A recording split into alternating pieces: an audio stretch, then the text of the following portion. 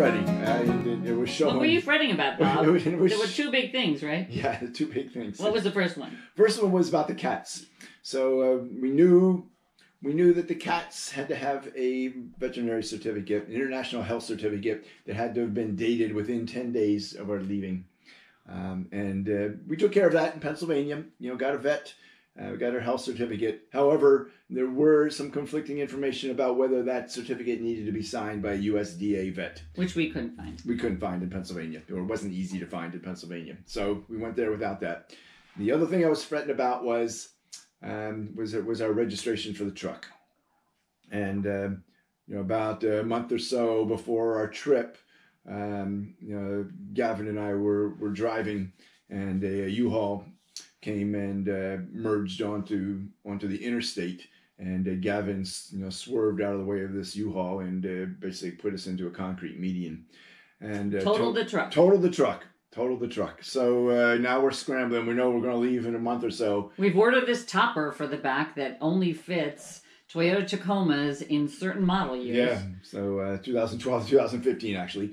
And so that was paid for. So now we're looking for a new Tacoma, 2012 to 2015. And then we had to match the colors because you want to make sure we look stylish.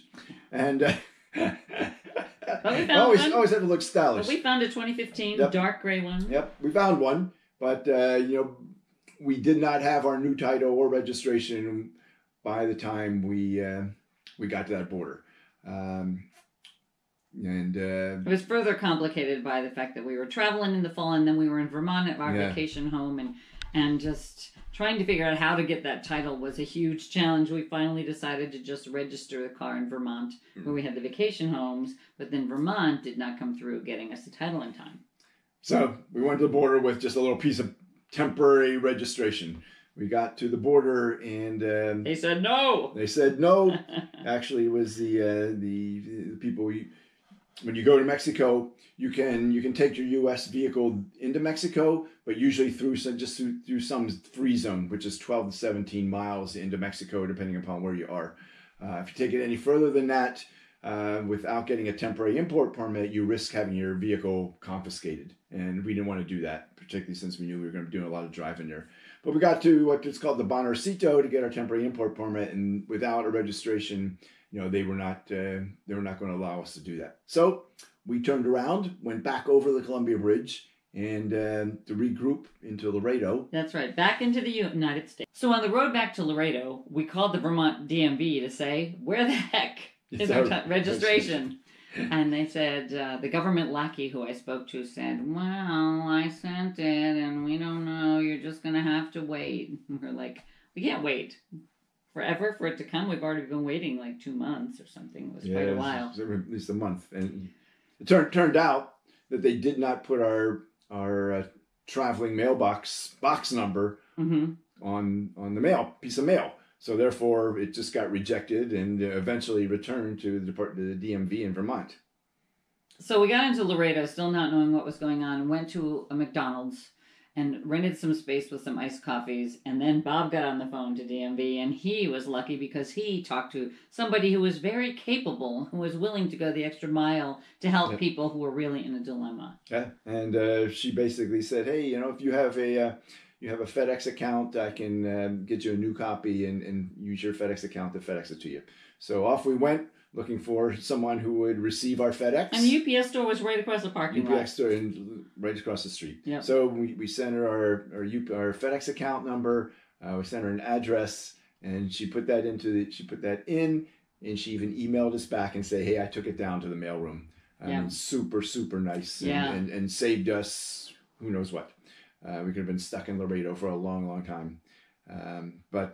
So then I was on the phone. I was on my computer looking for a place for us to stay because it looked like we were going to be there a couple more nights. And I found a pet-friendly Airbnb not far from where we were, thank God, not too far from the border. And so we had another little break in Laredo, which, by the way, I don't really recommend. There's really nothing in Laredo. There's a lot of shopping and certainly a lot of trucking. A lot of trucking. A lot of trucking. Being transited across the border there. And some restaurants. I think we found a nice restaurant there. We had some nice meals there. It was really nice. We paid played some Wicked Pinochle with Gavin. Yep. And then so we finally got our registration, and it was off to the border.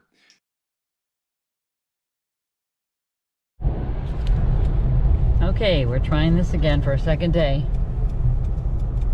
Coming into the Mexican border at Laredo and hoping to get into Mexico today. It didn't work 2 days ago because of our car paperwork, but we've done a bit of hustling, so I hope it'll work today. What are we doing here, Bob? Getting our picture taken. Leaving USA. See the sign? Yeah, we're leaving USA. We got our picture taken. Did it take my smoothies picture? I didn't get a picture of the leaving USA sign, unfortunately. And up ahead is the bridge. But we have to go over.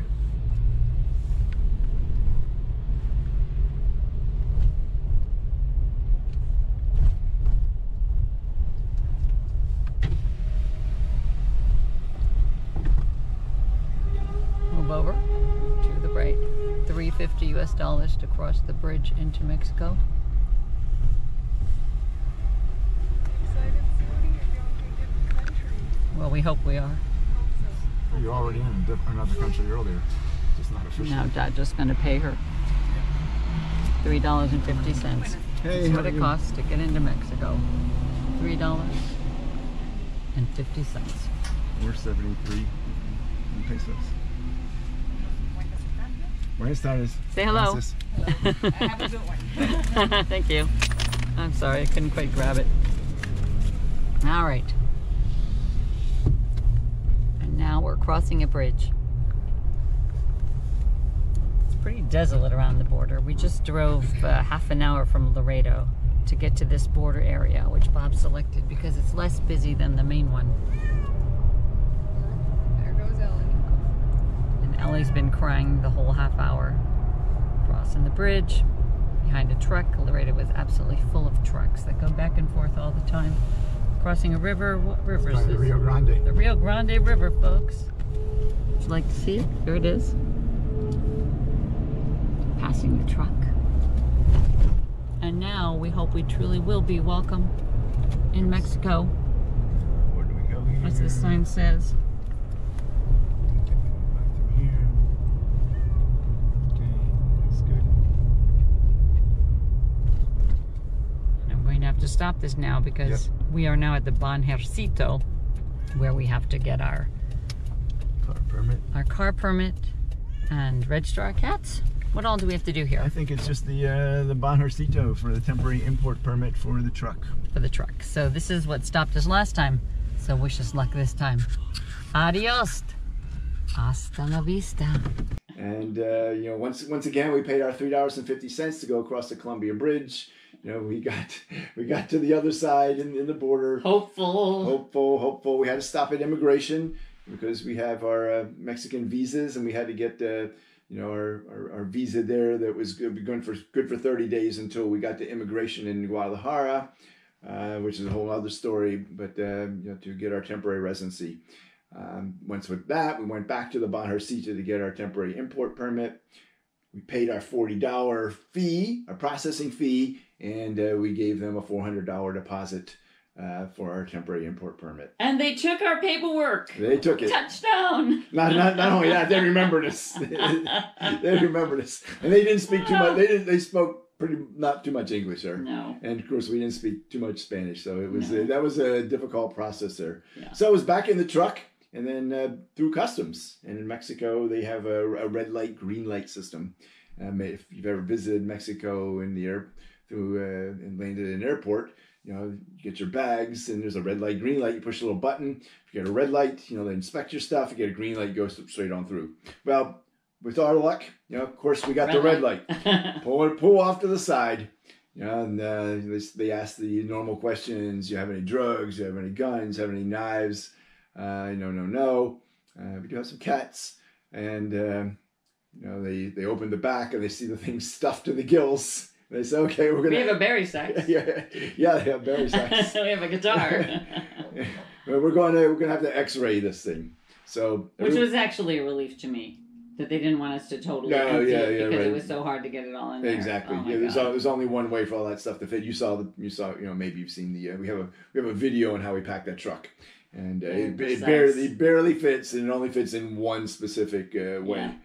Yeah. So the cats came going through the X-ray machine. Cats come out. People come out. I drove it around, to the X-ray machine. It was actually a very interesting machine. The operator and I stood behind the wall, and this machine sort of went over top of the truck and took some X-ray. Sort of went. Yeah. I know because I saw it because I was over with the cats, and we were so worried about the cats' health certificates and everything. And this is what happened with the cats. While Bob was over with the X-ray machine, the other customs people came over and said, "Oh, gatitos, que mono, oh, so cute." And I said, "Do you want our paperwork?" And they're like, "Yeah." Yeah, no paperwork. That was easy. So then we got back in. Finally got back in, and got cats strapped back in, and off we went. Now we're driving to Mexico. Wait. We're not just driving to Mexico. Off we went, and we were in Mexico. There was a sign that said, "Welcome to Mexico." I said we were in Mexico. Yay! We made it. Hasta la vista, and may your suitcases be messy too. Subscribe to our channel. Gracias.